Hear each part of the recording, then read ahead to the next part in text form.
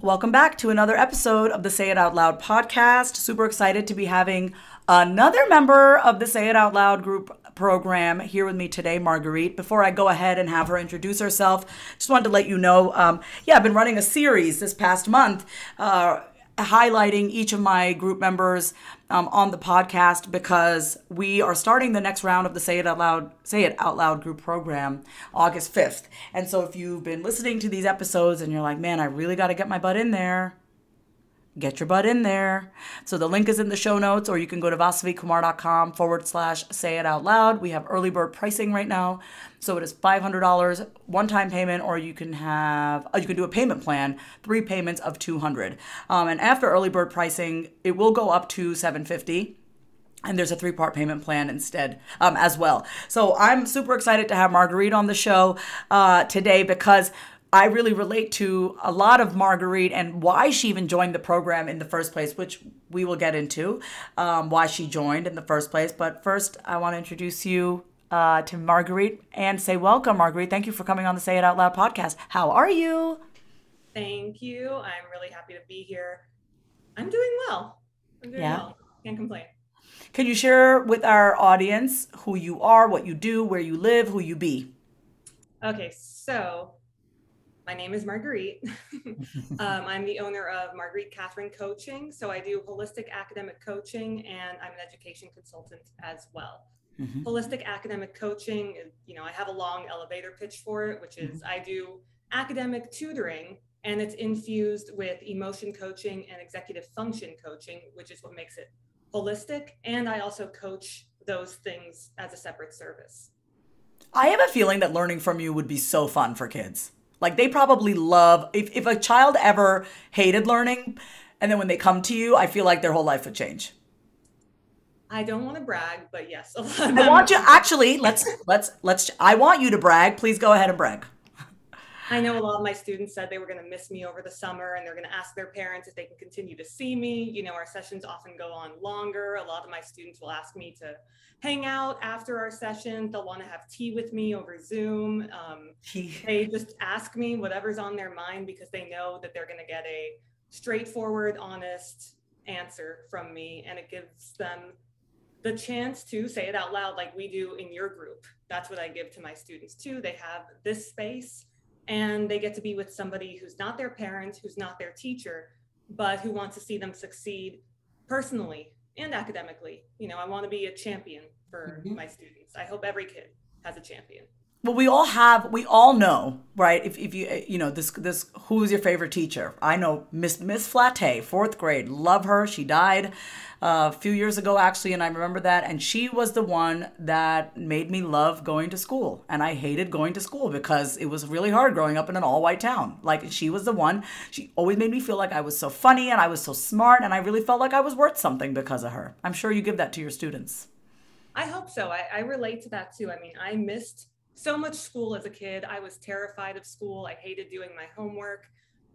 So as an adult, I was like, something's up here. I don't think it's just me. So I studied education. I kind of studied my own thing, the alternative education. And so now I'm happy to give that to my students and share with them my experience so that they know they're not alone and that they can still be successful even if they got D's and F's and hated school when they were 10 years old. What a gift, because you know how many people think, oh, I'm stupid, I'm not smart, I'm not good at this. Well, actually, this leads me to my next question then. So we're going to do a rapid fire round. You ready? Oh, okay. Speaking of, thinking like, oh, you're not good at stuff and whatever. What is something that you've never been able to do well? Something I've never been able to do well.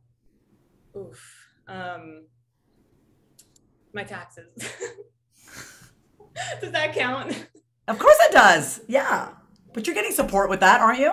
Yeah. I'm getting there. Okay. I love that.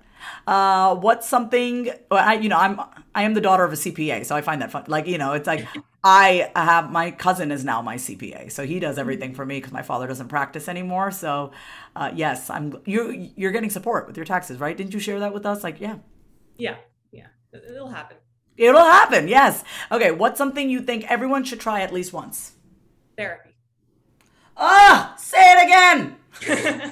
For real. Go to therapy. I do have people that disagree. I like my ex. He was like, well, he went to therapy and he was like, I got what I needed out of it. I don't think I need to go again. I'm like, really? Like, are you sure about that? Like, he got what he needed. Yeah. How's your life? All right. You know what I mean? When people Yeah. say they're like, oh, I went once. I'm like, okay, great. How did that work? Try going for like, 26 years. You know what I mean? Like literally I started at the age of 12 and it's like, any people who ask me like, well, who do you think should go to therapy? Well, if you had a childhood, go to therapy. Anyone who had a childhood should be in therapy, So great. Love that. If you had to work on only one project for the next year, what would it be? I do have a book in the works. So that would be nice to just focus on that. Yeah, I like you said, that would be nice. It would. So if you could just focus on your book, that would be awesome for you. Yeah. Beautiful. You want to share a little bit about what the book's about? It is about my methodology and how to be a champion for every kid. So my 5 principles of what I do, what I do in my practice, what I do for kids, how people can do it for the kids in their lives and even for themselves. A lot of things I practice with my students, it's really validating. It's really reassuring because I'm reinforcing these things to my inner child as I'm teaching these kids. No, you're not stupid. No, you just don't get it yet. You will. You're going to be a successful adult. I like you for who you are. All of these things are messages I wish I heard as a kid. So to be doing it in my practice is, again, really validating and reinforcing and kind of like rewriting my own childhood. That's beautiful. That's so beautiful. And I can say this as someone who's just, submitted her book manuscript for for my upcoming book, Say It Out Loud. Every single chapter that I felt stuck was an area where I had to deepen my love for myself. So it was a growing process. People don't get it. That's why writing books is so hard, because it's truly it's an internal process. I'm writing a chapter on, I remember being stuck on the chapter on expressing your emotions out loud. And I'm like, why is this so hard for me? And I was like, oh, Vasavi, where do you gloss over your emotions? And I had a moment. I stepped away from that chapter. I cried. I talked about it with a friend. I think I shared it with all of you inside the community chat that we have. And so I love that you have a methodology, and I'm already thinking like, man, just that word champion, just championing our children, championing their inner child, championing their gifts. Like, what a gift that you're giving to these kids. You know what I mean? That's beautiful. Also, if you're not on the wait list for my book, head on over to vasavikumar.com/waitlist. So you will be the first to know when the book comes out. All right, next question. Marguerite, when you have 30 minutes of free time, how do you pass the time? I play guitar and sing my favorite songs. Wait, I didn't know that you play. Are you good at playing guitar? I can just play chords, but I've been a musician practically my whole life, always playing different instruments, trying different things out. So I'm on guitar now, on and off with different teachers, but I do it for fun. I've got my chords. I find songs that I want to sing that are on my mind. And if I have 30 minutes, I will just sit there and sing my songs. Okay, so this Friday, we're recording this on a Tuesday. This Friday, when we have our next group, you're going to play for us. Oh my gosh. Yeah, pick a song. Okay, I personally love the song Creep. That's a good one. I'll see if I can play it. I like Self-Esteem by Incubus. I don't know that one. I probably do know it, but I'm very much an alternative rock person. You'd be surprised. Yes, it so gets me in my feelings. So get a song ready. You're going to play for us on Friday. Okay, I'll start practicing as soon as we get off this podcast. This is really the beauty of our group, is that I want everyone to just not be so scared. It's like, okay, you're playing for us in 4 days. Just do it. You can do it. And it doesn't need to be perfect. We're not looking to give you a fucking Grammy. You know what I mean? I want you to just practice your guitar. That's beautiful. And sing and perform for us. I trust y'all. I can't wait to hear what you're going to do. It's going to be great. Okay. And so we did our rapid fire when you have 30 minutes of free time. Okay. You play guitar and you're going to sing for us and you're going to play for us on Friday. All right. We're going to segue into this next section where it's really about our relationship to saying it out loud. Okay. So, Marguerite, when did you learn that it was safer to lie than it was to say things out loud? I can't remember a time where I knew otherwise. Wow. So since consciousness, did I learn that it was safer to lie. And what was it that was unsafe in telling the truth? Why was it unsafe to tell the truth? Um, Threats of being unloved. I grew up in a household with an alcoholic mother, and those households are always shrouded in mystery, in lies, in hiding what's going on at your house, not telling people what's going on, your parents outright lying to you about what's going on. And you pick it up, you're not dumb as a kid. You know there's something up. You don't have the words for it, unfortunately. Mm-hmm. But saying that you don't like that, saying that you don't feel safe in your own home, and that being met with like, well, yes, you do. This is your house. You live here. Like, of course we love you. Things like that. I think it didn't really seem like there was another option other than to lie to myself and lie to the people who cared about me. Mm-hmm. Okay. And so since the program, do you find yourself, and I did ask this on, with Megan as well on last week's podcast, do you find yourself lying less? And there's no shame in this question, everyone. Like, I know we've been shamed because we've maybe lied, but understanding why you've lied you'll have more compassion for yourself. Even those little white lies, so do you find that you maybe, telling the truth more and being more honest with yourself and others? Absolutely. For a long time, I've been on this journey, truthfulness and being honest with myself and being honest with others. But because the alcoholic in my family was my mother, and she's the one who I felt the least safe with, being in the Say It Out Loud program with a bunch of women has really done something for me, just because I can be honest, but to be honest and then have that met with as much compassion and relatability, I suppose, that this group gives, that's new for me. And I think that's really powerful too. It's so beautiful. And one of the things that's like, when we are honest, we don't even need anything. We just need to be able to say it without being judged, without being met with disapproval, without needing to fix it, without pity. I don't need anyone's pity. It's honestly disrespectful when if someone ever pities, I'm like, please don't feel bad for me. I'm like the strongest bitch you'll ever meet. Please don't pity me. I love that you said that, because it's so true that, just being surrounded by other women, other human beings who are committed to telling the truth makes it safer for you to tell your truth, because that's the expectation. The expectation in the group is saying it out loud, is being honest. And you do that so well. You're so vocal in the group. And one of the things that I remember you saying when you first joined the group was that you were always called Miss Little Chatterbox. And that really affected you because you silenced yourself. But, inside you had this chatterbox that wanted to come out. Do you find yourself being less judgy about you being a chatterbox? I do. I absolutely do. Yeah. I say, and now I go a little bit quiet. No, I do feel like I'm a chatterbox again, and that what I have to say matters. And I have all this knowledge inside of me, and I've been through so much in my life that I would love to share with others.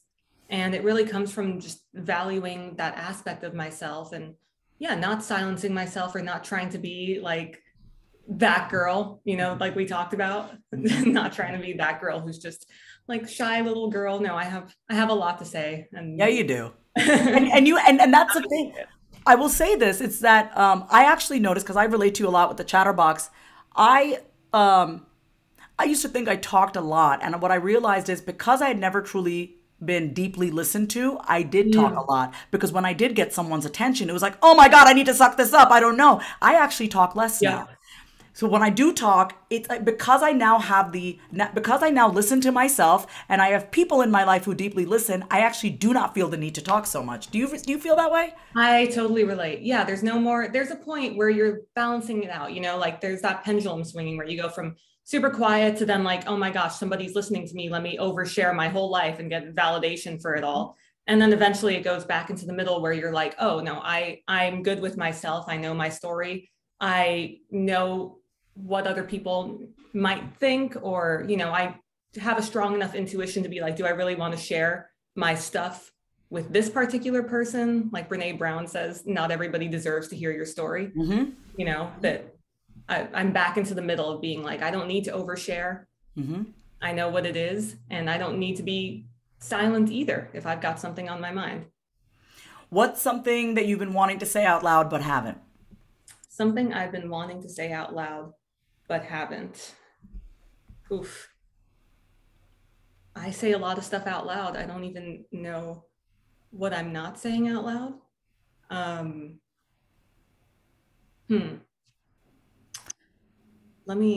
Is it something that I should think about or not really? Maybe there's nothing. So it's so funny. Every time I ask this question, I get different responses. So let me shape it in a different way. What is something that you maybe haven't acknowledged or celebrated about yourself out loud? I'm going to change that question from here on out. This is what the question is. Something I have not celebrated about myself. So let me ask this differently. What is something that you what is something that you haven't celebrated or acknowledged about yourself out loud, but you're going to right now? So once in a while, it does hit me that all my life, like I've just wanted a home. I've wanted a stable home where we weren't moving all the time, where I got to be with my family, where I didn't feel like I was going to have to leave any second. And I moved into this place not that long ago. And sometimes it hits me that I look around and all of this stuff is mine. And it reminds me of me. And I have memories attached to all of these things in here. And I feel comfortable. I feel safe. I know a lot of people like to travel and get up and go. And I do too, but I also really just love the fact that I have a home and that I made this. And I made it from myself and for myself. I'm going to get choked up talking about it because it really is so meaningful to me that I did this. Because knowing my background, not everybody could have done or come out of what I came out of in this way. And if I saw one of my students doing what I've done, I would be immensely proud of them. I really felt that. I felt that, that you have a sense of pride in the fact that you created safety for yourself. You have given yourself the safety that maybe you did not experience as a child. And you have that in the form of a home. I get that when you're like, a lot of people like to travel, but you're just like, you just want to be at home. It feels safe for you to be at home, and you've created that safe space for yourself, which is why I think you're so good at creating safe spaces for other people as well, right? It's something that you needed as a child that you maybe didn't get as a child, and now, which is why you're so good at what you do with other people. You provide them with what you didn't get. But what I love is that you've also given that to yourself. Yeah, I definitely believe that I have to experience it first. I have to do that stuff for myself first before I can do it for anybody else, because I know what it feels like and I know how to get there. And I do pride myself in that ability to do that for my students and for other people, because that's what people tell me a lot of the time. I don't know, just like you, I don't know why I feel like I can just open up to you. I feel so comfortable talking to you. I don't know what it is, because you're not judging them, and people, and I'm like, I do. When you're being judged, you're not judging. Like, you don't have judgy energy, period. Yeah. Yes. Beautiful. I love that. I didn't expect that. I didn't know. I didn't have any expectation of what you were going to say. But I love that. I love that. I feel the same way about the home that I live in. It's like, I walk in and I'm always like, God, there are like little things around the house now that I just put a plant in the foyer. I'm like, oh, I love this plant here. So like, it's all mine. It may not make sense to anyone, but it makes sense to me. My plant. Yeah. It's my plant. Yes. I love that. Okay. What is a catchphrase that you've been saying out loud lately? I can do hard things. Oh, I love that. Glennon Doyle. Yeah. And I teach it to my students too. All of us say, oh, this is too hard. This is hard. I'm not going to do it because it's hard. And then it's like, yeah, okay, it's hard. Let's accept that And let's also accept that we can do hard things. I love that. Yeah, and catchphrases change as seasons change. You know what I Mm-hmm. mean? Like it might be I can do hard things. Next season it might be, Megan was sharing this, money comes easily to me, right? Really like different season, different catchphrase, right? So I love that for you in this season. What is something that you want to encourage my audience to say more of out loud? Oof. What's something I want to encourage the audience to say more of out loud? Um, I I'll tell them what I tell my students, which is the power of yet, growth mindset, to take those little steps towards the possibility of doing something. So that's what the power of yet is. For example, I can't do this. I don't know how to do this. We can't change our entire thoughts in a minute, but we can add on a word to them. We can add on the word yet. So I can't do this. I don't know how to do this. I don't know how to do this yet. If we can just add on that little word, I feel like that really changes things, and it gives us the possibility. And with that possibility comes the patience too, to know that you'll see it through, that you will have those skills. You will be able to do it at some point. Maybe not now. That's okay to accept. We don't have the skills to know how to do everything and anything, but you will, and you absolutely will if you give yourself the permission to be patient with yourself and give yourself the possibility. Isn't that fascinating that one word can change everything? It's like, oh, I don't know how to do that, yet, and that immediately just kind of enlivens you a little bit.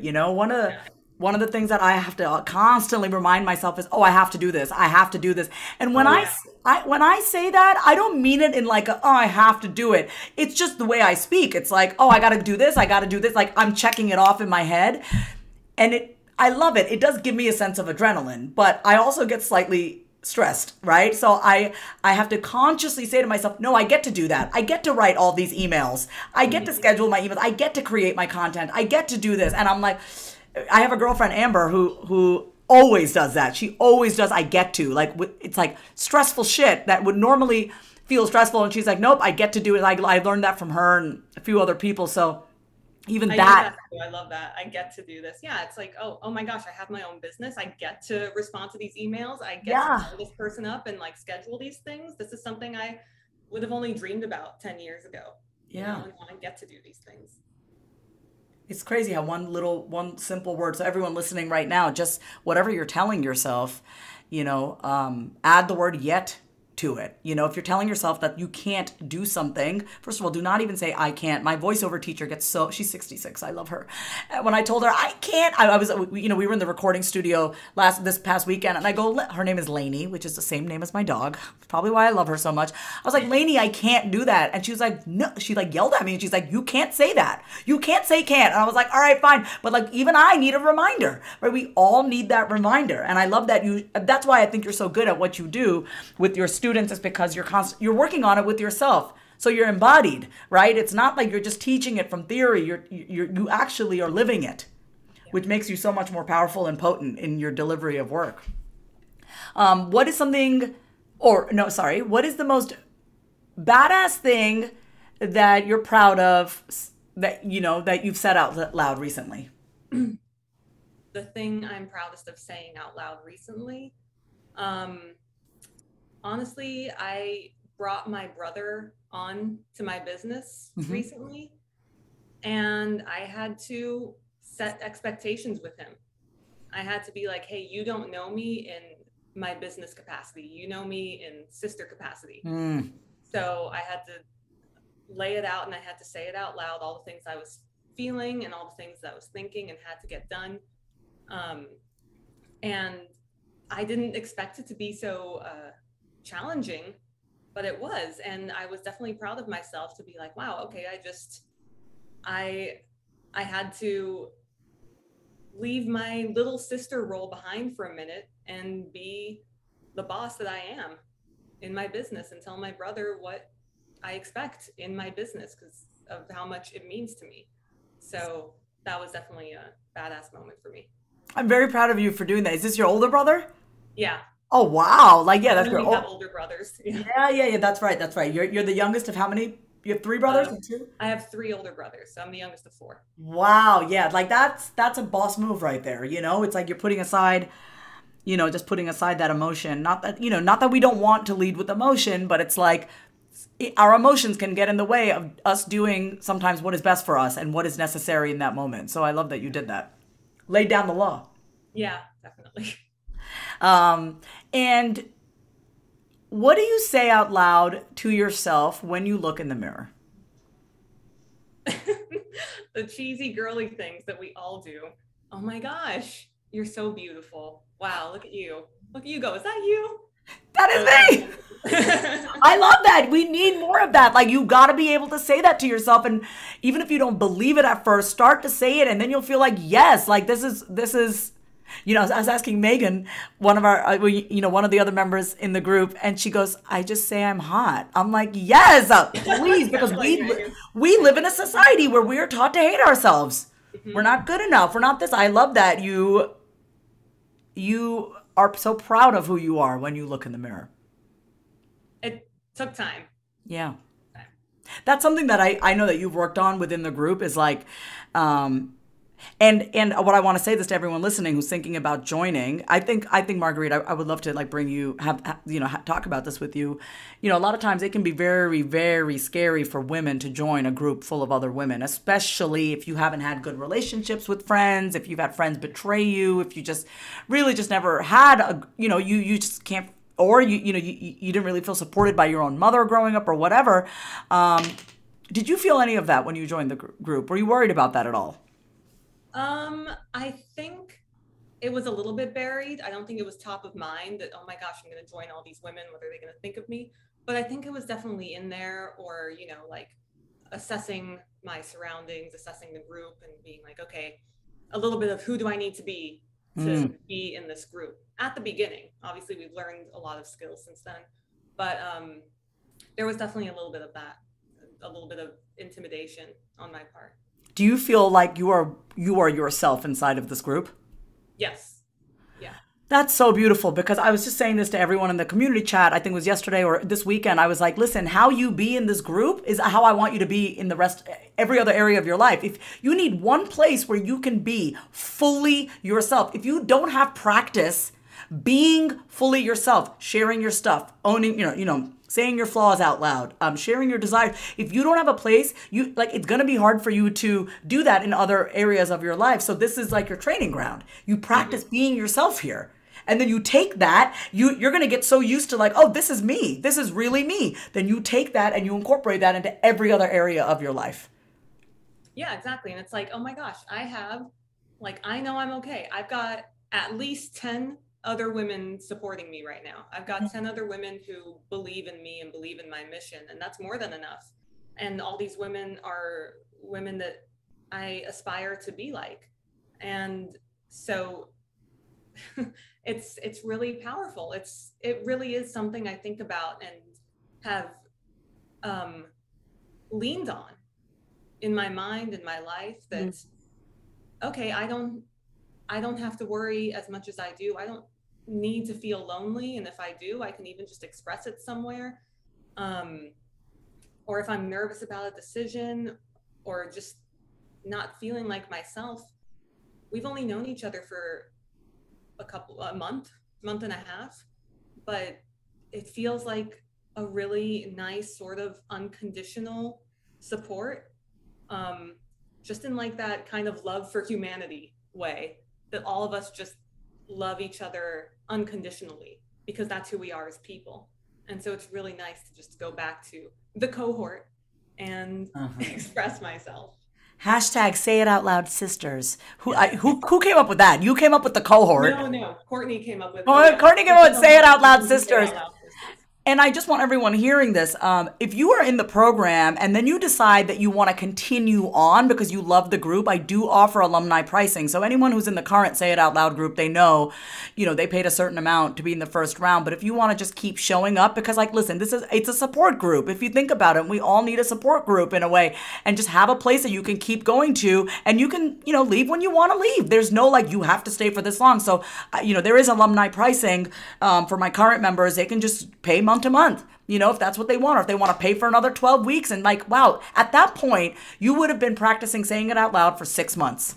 That's a lot. That's a lot, considering if you spent pretty much your whole life being inauthentic with yourself and others, but now you're like 6 months straight, you've been practicing saying it out loud. Like, can you imagine what you'll be like in a year? You know what I mean? Like it's just very powerful because you're in the practice and habit of saying it out loud. It is just a muscle that you are building. So that's a perk when you join the program, that you don't have to go anywhere. You can stay in the group, and there is an alumni pricing, which is which will be easy to continue staying in the group, if you want to. So, Marguerite, is there anything left unsaid? Is there anything that you want to say that you haven't said out loud? I think what's been on my mind lately is just patience. Mm-hmm. The practice of patience with ourselves and with others, with our relationships. We enter into like scarcity thinking without even realizing. And we live in an age of instant gratification that we get anxious and we get scared when things don't happen according to our timeline. Right now, I feel like I'm in a little bit of a valley between peaks. And so patience has been on my mind, patience and trusting myself. So I just want to share that, just to remind people of patience. And what's beautiful is that you're in it right now. You're really in it, and you're doing this work of trusting and being patient with yourself. And I think that's a beautiful place to be and speak from, right? Because it's so easy to look at someone and be like, oh, they're already there. Oh, it's going to take so long for me to be there. But it's like, no, I love bringing my members on the podcast, because it's like, no, these are women that are doing the work, and they are expanding every single day, new level, new devil. And it's like, this internal work of, peeling back these layers and the masks that we have worn throughout our lives. It's a day by day process. So just thank you for sharing that, because you're sharing your stuff in real time. And that's very important for people to see, You can be powerful and vulnerable, and they both can coexist. You're not any less powerful because you're being vulnerable or sharing your process out loud, So thank you for having the courage to do that today. Thank you. Where can people learn more about you? Where can they, if we have a mom or a dad or a caregiver listening, and they want their kids to work with you, or they want to get the conversation started? You don't work with adults, do you?